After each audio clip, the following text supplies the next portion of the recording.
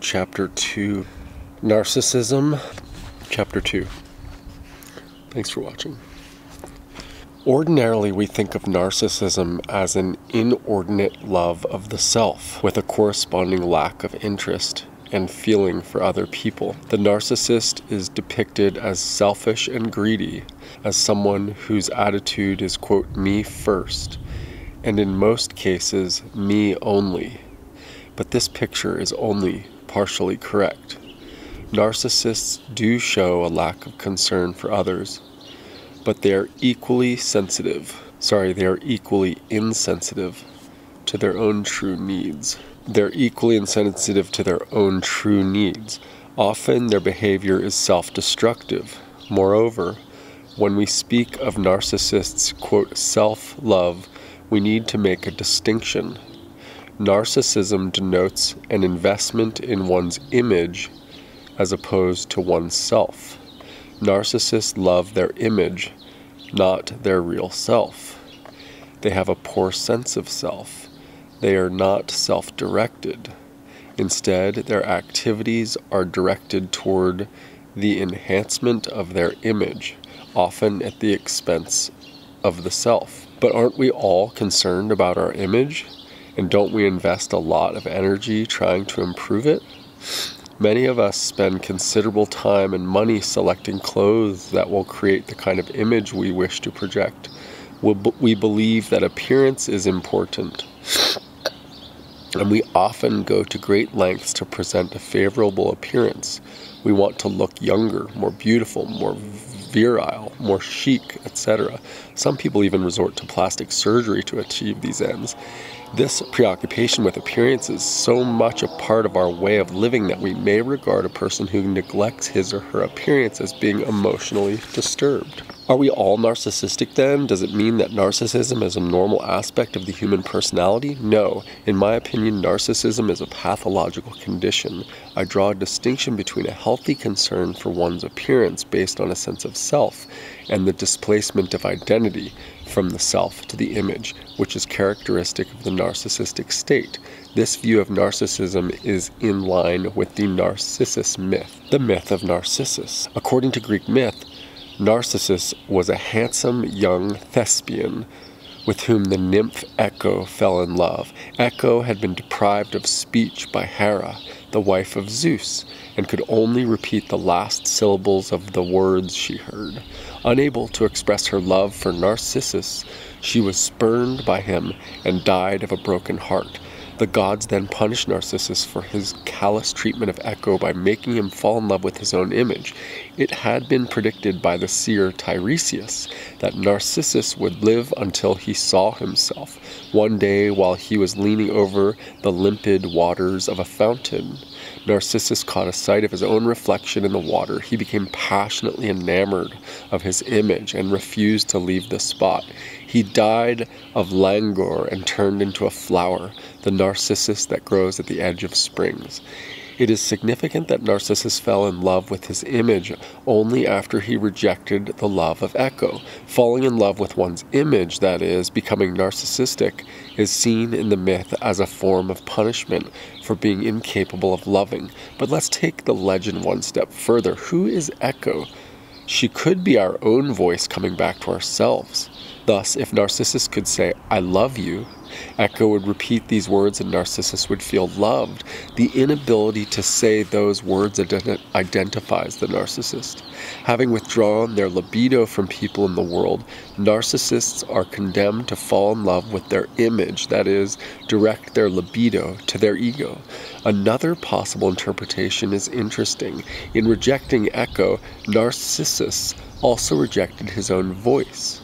Now, the voice is the expression of one's inner being, one's bodily self, as opposed to one's surface appearance. The quality of the voice is determined by the resonance of the air in the inner passages and chambers. The word, quote, personality reflects this idea. Persona means that by his or her sound, you can know a person. According to the interpretation, Narcissus denied his inner being in favor of his appearance. and that is a typical maneuver of narcissists. What is the importance of the prophecy uttered by the seer Tiresias, that Narcissus would die when he saw himself? What grounds could there be for such a prediction? I believe it had to be the exceptional beauty of Narcissus. Such beauty in either man or woman often proves to be more of a curse than a blessing. One danger is that the awareness of such beauty will go to the person's head, making him or her an egotist. Another possibility is that this beauty will arouse violent passions of desire and envy in others, leading to tragedy. History and fiction contain many tales of the unhappy ending to the lives of beautiful people. The story of Cleopatra is one of the best known. A seer, being a wise person, understands these dangers. Autoeroticism and narcissism. Let us now look again at the psychiatric history of the term narcissism. It was originally introduced to explain the behavior of people who derived an erotic excitation from looking at, caressing, and fondling their own bodies. Such behavior was considered a perversion. As we saw in Chapter 1, however, Freud recognized that some aspect of this attitude could be found in other disorders and perhaps even in normal people. In developing his thinking on narcissism, Freud characterized schizophrenia as entailing an equal loss of libidinal interest in people and things in the external world. He then distinguished schizophrenia from obsessional neuroses and hysteria, in which there is also a disturbed relationship to sexual objects. The difference, according to Freud, is that in the neuroses, sexual interest or libido is still attached to the object in the form of fantasy, although the motor activities needed to establish a real relationship are blocked. In schizophrenia, on the other hand, the libido is withdrawn from the object or its image and focused on the self-image, producing megalomania. In Freud's words, the libido withdrawn from the outer world has been diverted onto the ego, giving rise to a state we may call narcissism. A question arose in Freud's mind, as it must in ours. What is the difference between the narcissistic perversion and autoerotic activities such as masturbation? No one would characterize masturbation as narcissistic, although sexual satisfaction is derived from fondling one's own body. The difference is that in masturbation, the body is recognized as the self. In a perversion, however, one sees one's body as a sexual object, that is, as another person. One is not identified with one's body, but rather disassociated from it. Narcissists, for instance, Narcissus, for instance, was not in love with himself, but with his image, which took on an independent reality. Simply put, autoerotic activities are a manifestation of self-love, whereas narcissism is a form of image or ego love. Self and ego. But what exactly do I mean by self-love in contrast to a narcissistic preoccupation? To understand this, we need to clarify the concept of self. I believe that an infant is born with a self, which is a biological, not a psychological phenomenon. The ego, in contrast, is a mental organization that develops as the child grows. The sense of self, or the consciousness of self, comes into being as the ego, the mental I. The mental I becomes defined through self-awareness, self-expression, and self-possession. But these terms refer to feeling, to the awareness of, the expression of, and the containment of feeling. The self then may be defined as the feeling aspect of the body, but can be experienced only as a feeling. One might say, I feel myself as angry, as sad, as hungry, as sleepy, etc. More simply, of course, one says, I am angry, sad, hungry, sleepy, etc. Indeed, emphasizing the feeling in this way makes the statement an expression of the self. If the emphasis is placed upon the I, it becomes an ego statement. We must avoid confusing our identifying the ego with the self. The ego is not the self, though it is that part of the personality that perceives the self. Actually, the ego represents self-consciousness or consciousness of the self. I, ego, perceive myself to be angry. Descartes was right when he said, I think, therefore I am, with the emphasis on the I. Sorry, there's a helicopter flying over right now. Okay, we're gonna let that pass.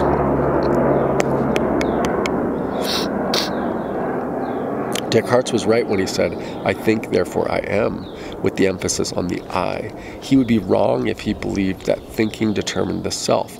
Computers may be said to think. What they cannot do is feel.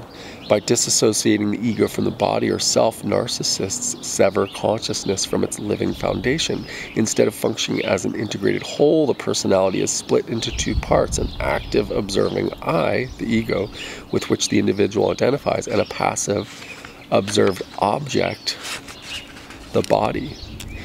It is true that the ego is concerned with perception of the inner state of the organism and the outer state of the world, and helps to adapt one to the other to promote the welfare of the self.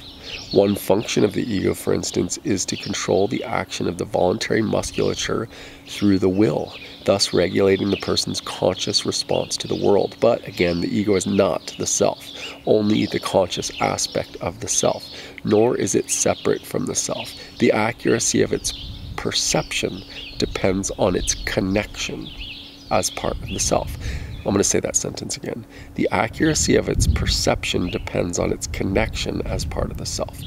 The greater part of the self consists of the body and its functions, most of which operate below the level of consciousness. The unconscious is like the submerged part of the iceberg. Involuntary functions like circulation, digestion, and respiration have a profound effect on consciousness, for they determine the organism's state of being. Depending on the body's functioning, one may feel well or sick, in good spirits or downhearted, vital and alive or depressed, sexually excited or impotent. What we feel depends on what happens in the body. The will or ego is incapable of creating a feeling, although it may try to control the feeling. One can't truly will a sexual response, an appetite, a feeling of love, or even anger, however much one may think one can. Images may focus these feelings in consciousness, provided they are already present in the body as potential events. For body happenings to lead to the perception of feeling, the events must reach the surface of the body and the surface of the mind where consciousness is located. Only that part of the iceberg that lies at or above the surface of the water is visible. We have a dual relationship to our bodies. We can experience the body directly through feeling, or we can have an image of it. In the first case, we are immediately connected to the self, whereas in the second case, the connection is indirect. A healthy person has this dual consciousness, but it does not pose a problem because the self-image and the direct self-experience through the body coincide. What such a state presupposes is self-acceptance, an acceptance of and identification with the body and its feelings. It is self-acceptance that is lacking in narcissistic individuals who have disassociated their bodies so that libido is invested in the ego and not in the body or in the self. Without self-acceptance, there is no self-love. I have long maintained that if one does not love oneself, one cannot love others. Love may be viewed as a sharing of the self with another person. Sexual intercourse is a true expression of love when there is such a sharing, but a narcissistic act when it is lacking. Intimacy describes the sharing of the self, but one has to have a sense of self in order to share it. Although we are born with a self, we can lose a sense of self if we turn against the self, if we invest our energies, Freud's libido, in the ego or self-image. All of us need others. If we have a sense of self, we need another person to share it. But even if we lack a sense of self, like the narcissist, we still need others to support and applaud our self-image. Without the approval and admiration of others, the narcissistic ego becomes deflated. I'm going to pause this while this loud jet flies over. All of us need others. If we have a sense of self, we need others. We need another person to share it. But even if we lack a sense of self like the narcissist, we still need others to support and applaud our self-image. Without the approval and admiration of others, the narcissistic ego becomes deflated, for it is not connected to and nourished by self-love. On the other hand, the admiration the narcissist receives only inflates his or her ego.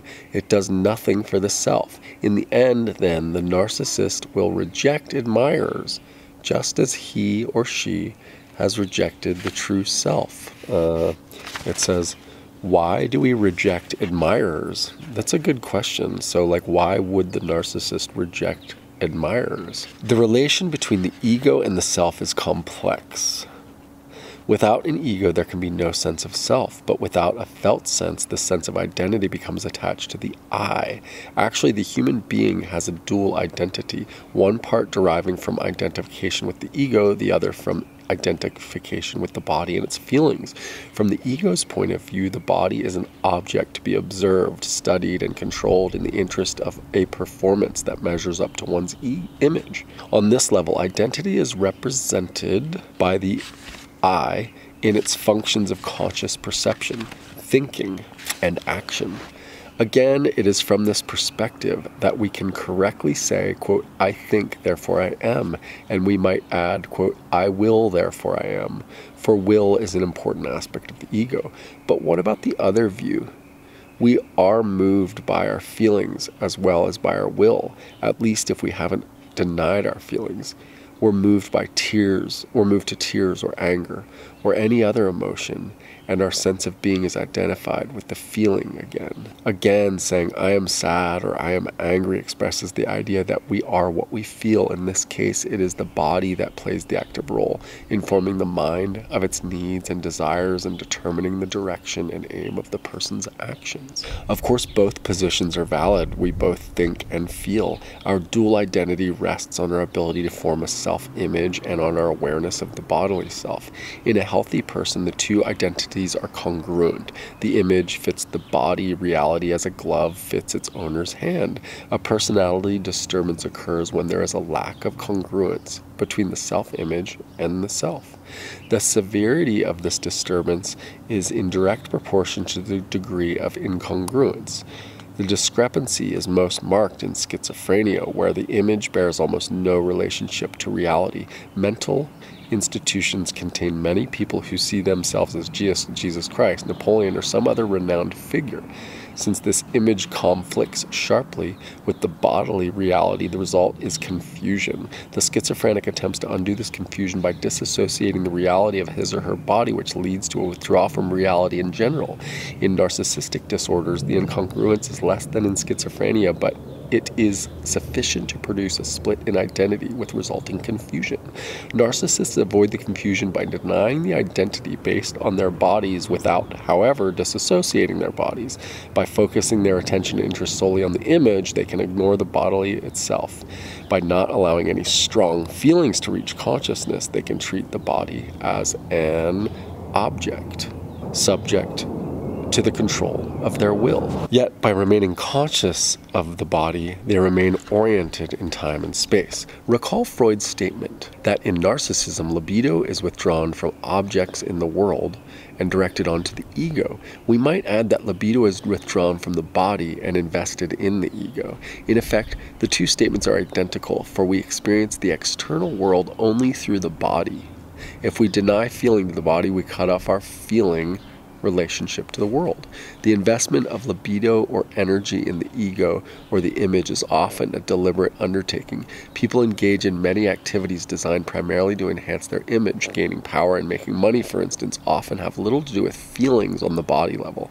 The ego satisfaction they provide stems from their support of one's image. Having a book published, for example, can do great things for one's ego.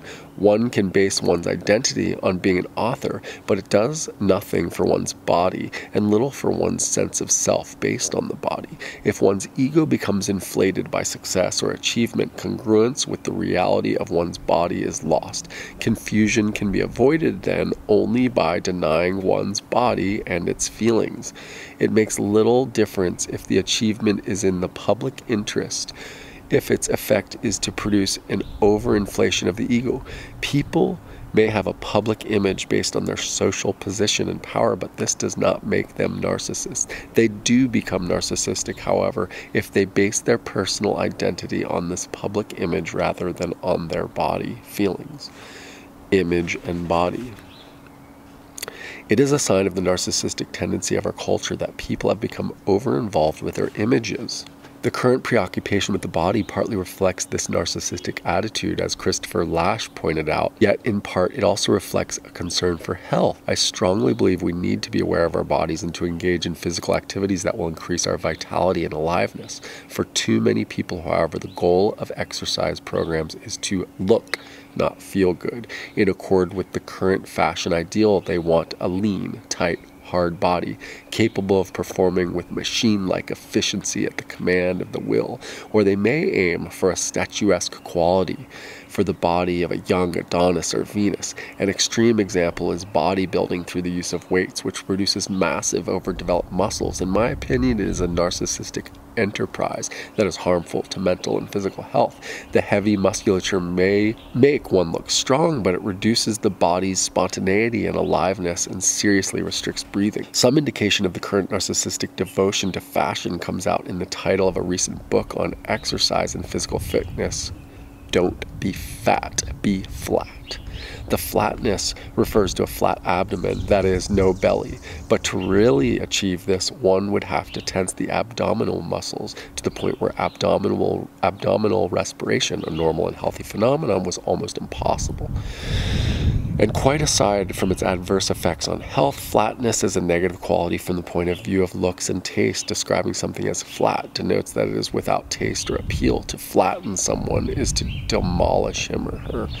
And in physiological terms, flatness of affect in psychological terms, flatness of affect describes a lack of feeling.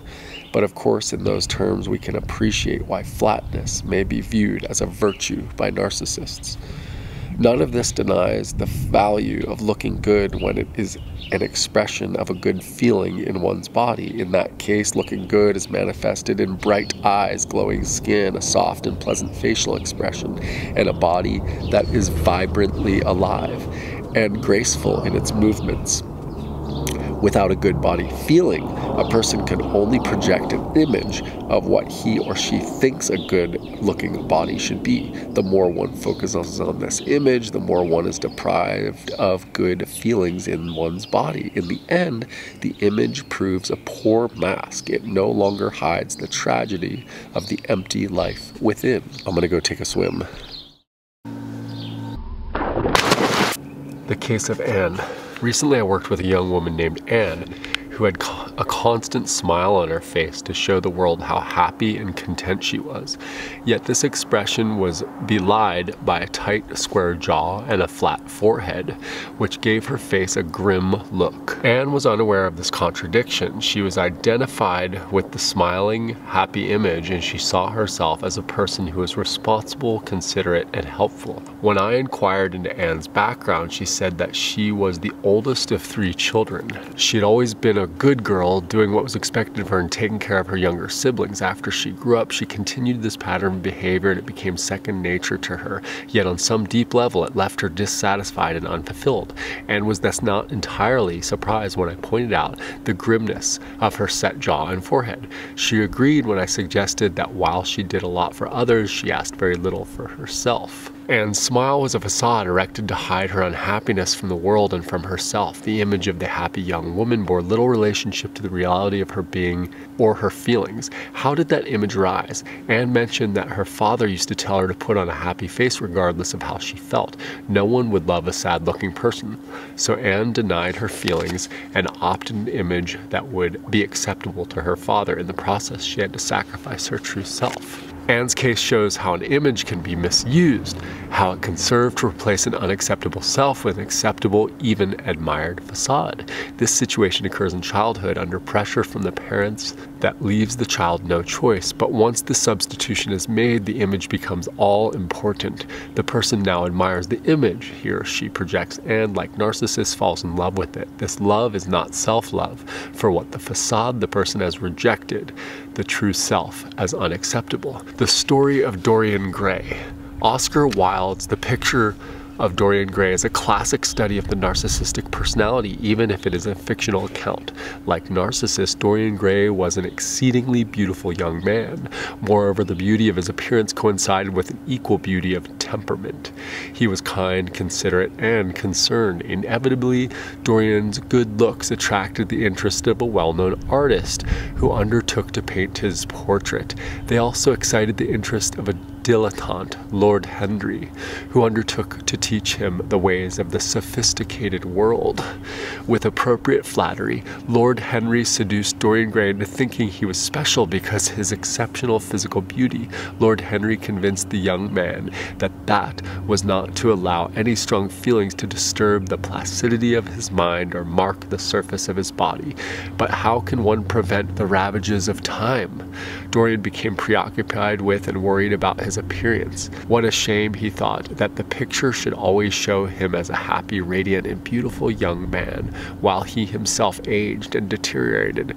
Would that it were the reverse, he prayed, and so it came to be.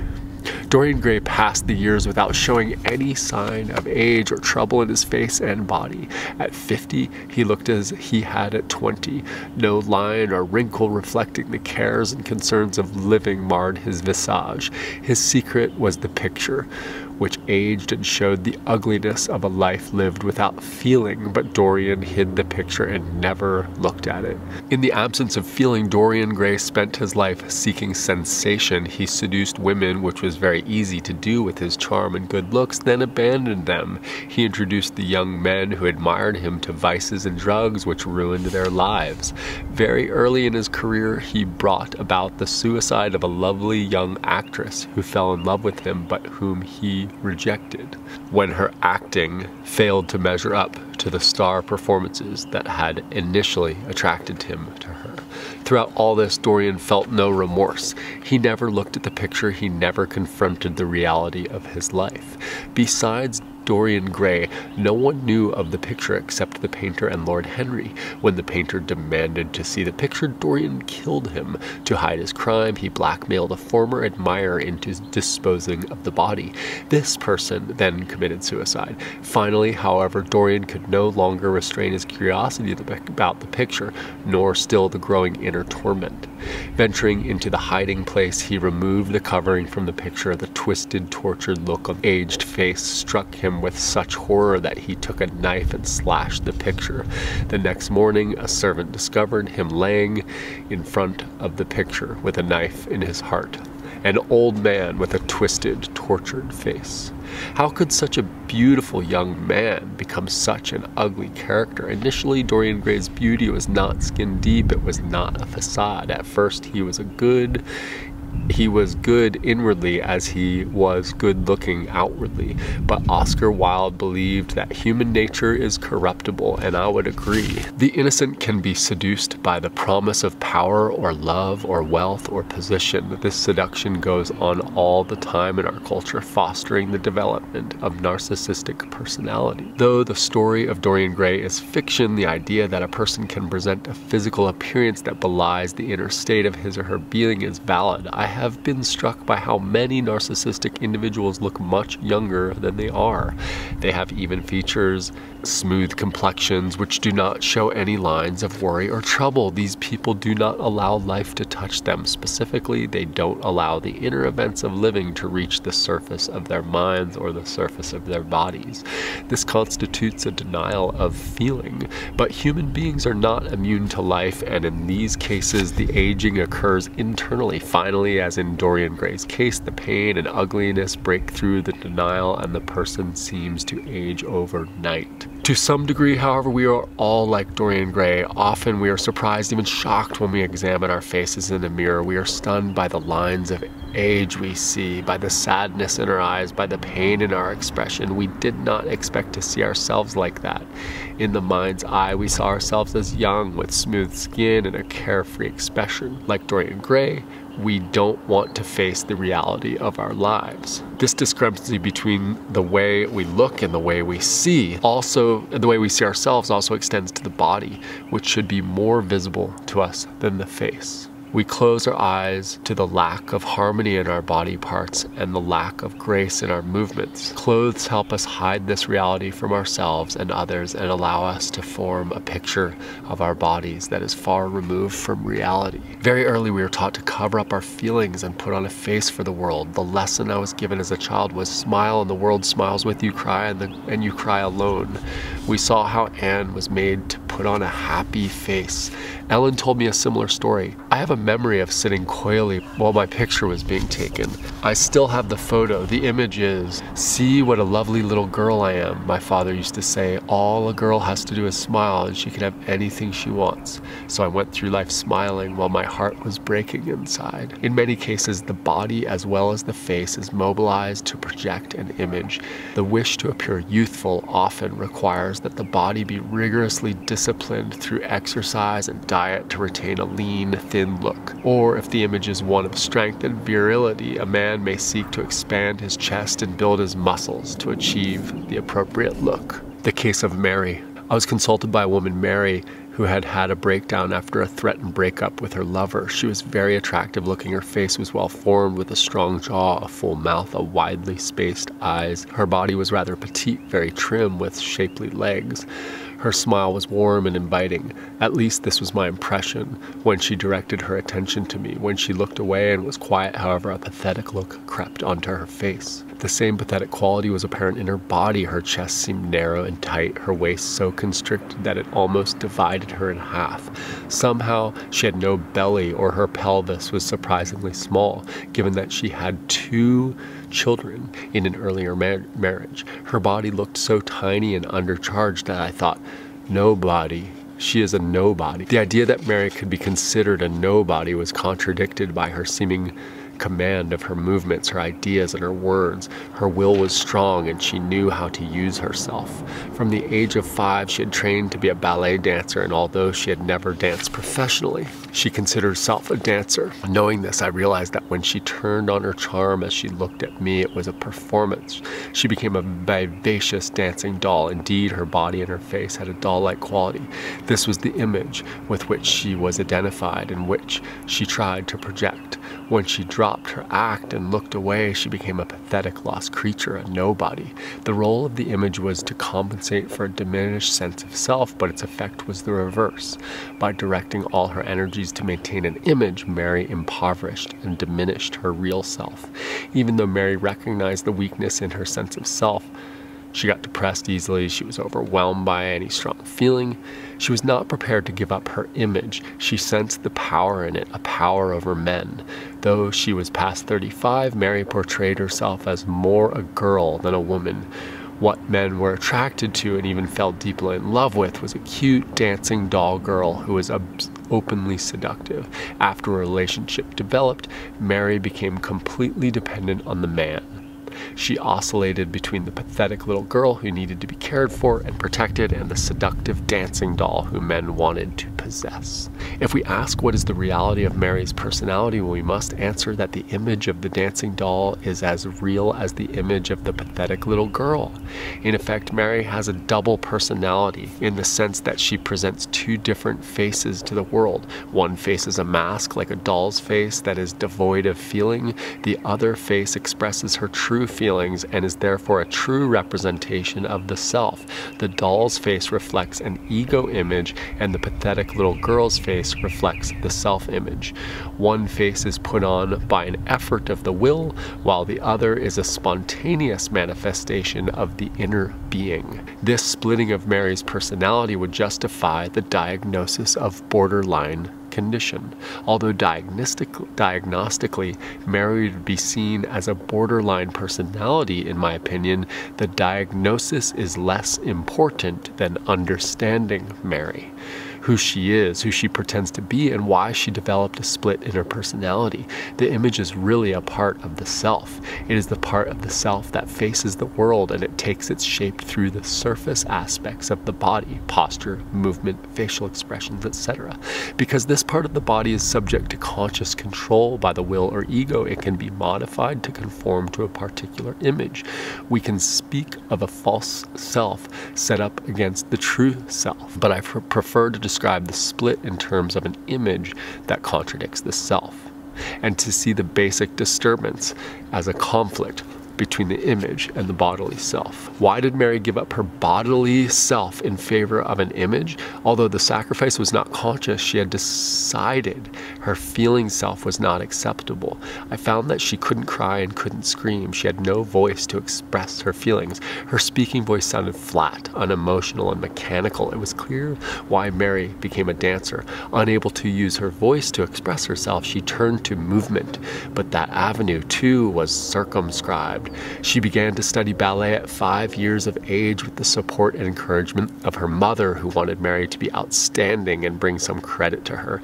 Mary was completely dominated by her mother and terrified of her, yet she insisted to me that she had no angry feelings towards her mother, who had done so much for her. The degree of denial in this statement is typical of narcissists. Having accepted and identified with the image of the dancing doll, which she saw as being special and superior, she couldn't admit to, quote, bad or angry feelings which would contradict this image. Her father adored his little dancing doll, but his adoration was coupled with a sexual interest in her. At an early age, Mary was aware of her ability to excite her father, but any sexual feeling on her part had to be denied to avoid her mother's jealousy and her father's negative reaction from guilt.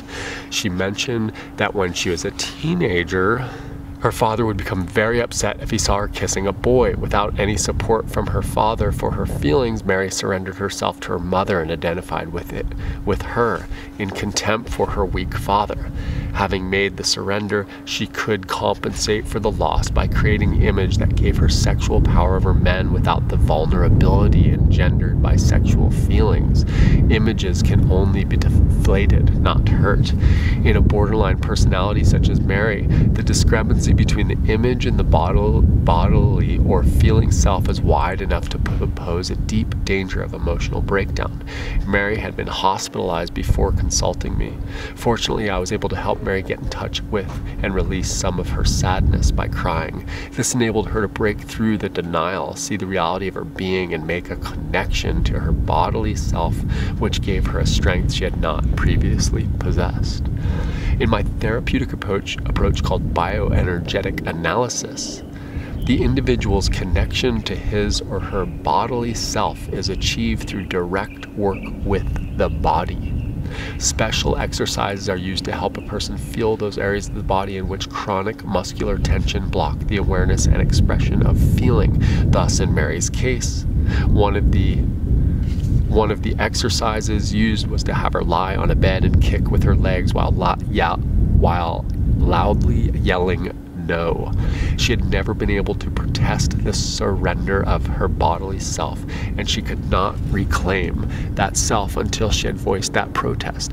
Despite the fact that she was a dancer, her kicking movements were uncoordinated and without force, while her voice was small and weak. She felt the constriction in her throat, which prevented her from making a loud, full sound. It also restricted her breathing, which decreased her metabolism and lowered her energy. I could palpate the constriction as a spasticity of the scalene muscles on the sides of her neck. The technique I use to reduce this spasticity is to apply a light pressure with the tips of my fingers to these muscles while the person is making as high-pitched a sound as possible. When I did this with Mary, she broke into a loud scream, which continued for some time. After several screams, she broke into a deep sobbing as the tension in the muscles of her neck relaxed and the feeling of sadness broke through. Following this release, her protests by kicking and yelling were stronger and more forceful. People in trouble need to cry. While it was relatively easy to get Mary to cry because her body was not heavily armored, one faces considerable difficulty with narcissistic men who pride themselves on being able to take it without breaking down. The musculature overdevelopment results in a tight, hard body which effectively inhibits the awareness and expression of soft or tender feelings. In such cases, it often takes considerable work with breathing to soften the body to the point where crying can no longer occur. In such case, it often takes considerable work with breathing to soften the body to the point where crying can occur. Once the person lets himself cry, it is not too difficult to evoke the anger which has been suppressed. Sometimes releasing the anger by having a person person hit the bed with a tennis racket, or the fist may open the sadness and produce the crying.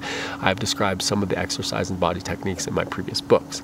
I must emphasize that these exercises are not mechanical. They are effective in changing personality only when they are coupled with a thorough analysis, including the interpretation of dreams, and when they follow from an understanding of the personality as it is expressed in the body. In other patients, such as narcissistic characters, the ego is able to maintain control and avoid a breakdown because it is less completely split off from the self. Yet props, like alcohol, may be used to maintain a certain denial of reality, as can be seen in Arthur's case. I'm going to take a little swim, and then we're going to read about Arthur. All right, let's read about Arthur. The case of Arthur. Arthur had been a well-known and successful actor. In the past 2 years, however, he had become subject to increasing fits of despair, which prevented him from working. He admitted that he'd begun to drink heavily. As a result, his professional standing had slipped, and he was finding it difficult to obtain parts. He also complained about his inability to establish a satisfactory relationship with a woman. He mentioned that he had once had a short-lived experience of deep love, and it had made him feel good and fulfilled. He desperately wanted to feel that way again. It should not come as a surprise to find a narcissist engaged in acting as a profession. Acting depends on an ability to project an image.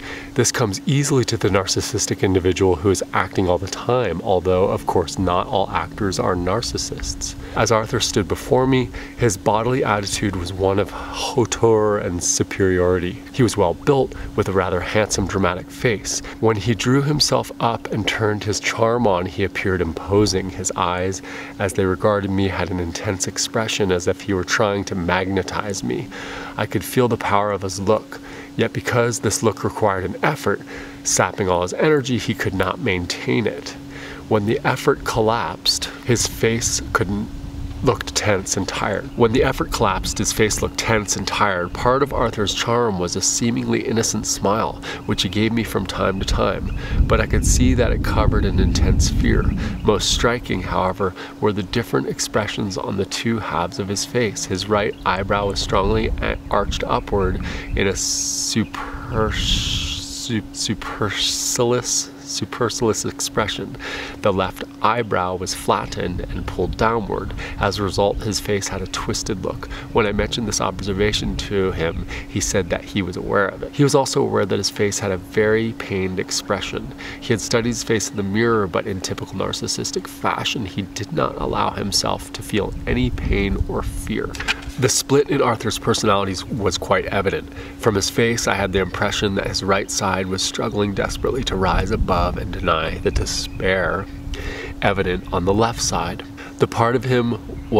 One part of him was identified with an image of superiority, which he tried to project to cover over and compensate for an inner feeling of inferiority. He needed an image of power to overcome an inner sense of helplessness and powerlessness.